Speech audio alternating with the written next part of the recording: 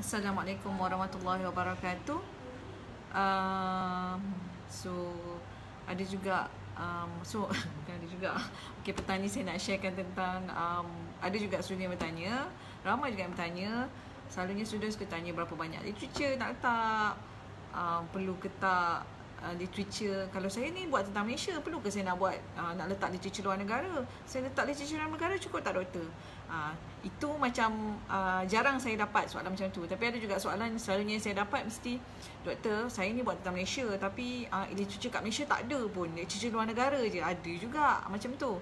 Okay, so sebenarnya macam ni, kalau you buat rationalnya, kalau you buat tentang kajian, ya, macam saya cakap selalu, saya selalu tekankan bahawa pokok pangkal kepada pengajian, pokok pangkal kepada penyelidikan, pokok pangkal kepada research adalah gap yang jelas, problem statement yang jelas, research problem yang jelas.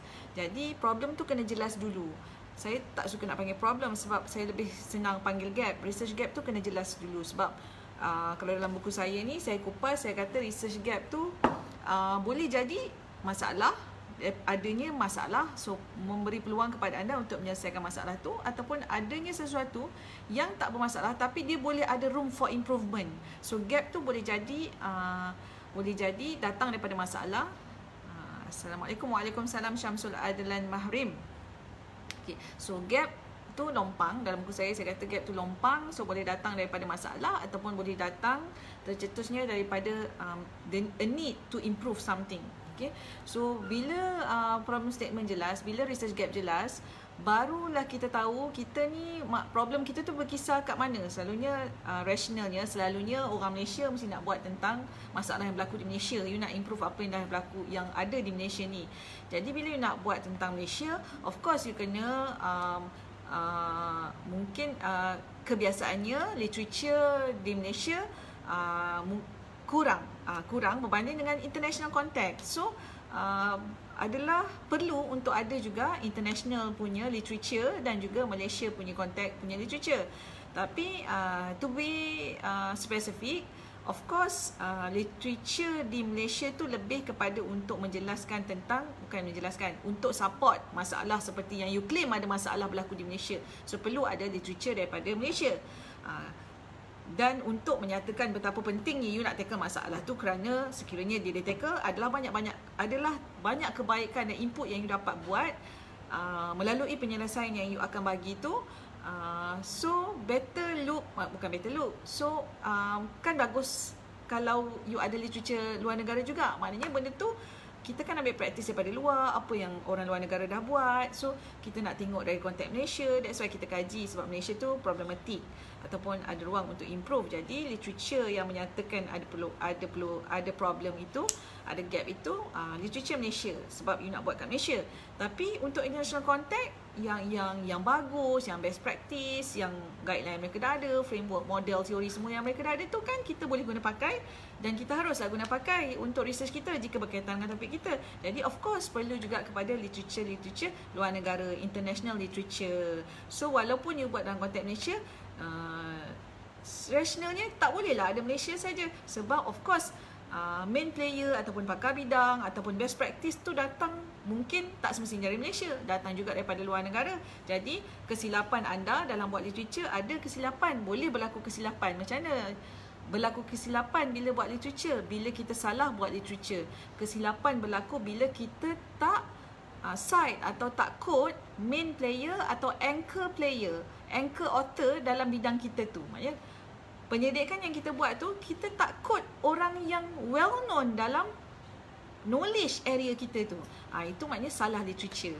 Jangan kau search apa yang muncul itulah yang kau ambil. Yang itu ditakuti salah literature, salah rujuk, bukan area, bukan pakar dalam area kita. Kita tak nak itu berlaku. Nak tahu lebih kenalah masuk klinik saya, panjang nak cerita. Satu hari pun habis. Okay, so kalau tak nak boleh beli buku ni. So klinik online coaching, sorry kita ada klinik untuk literature review dan mudah mencari gap pada 18 Ogos, next week, next Saturday. Atau online klinik kita sedang berlangsung sama juga. Online klinik kita ada 8 kali pertemuan, excess of 3 month. Kita dah minggu ke-5. Kalau you rasa macam Nak join pun boleh. Kalau you nak tunggu next batch, it will be on starting on October.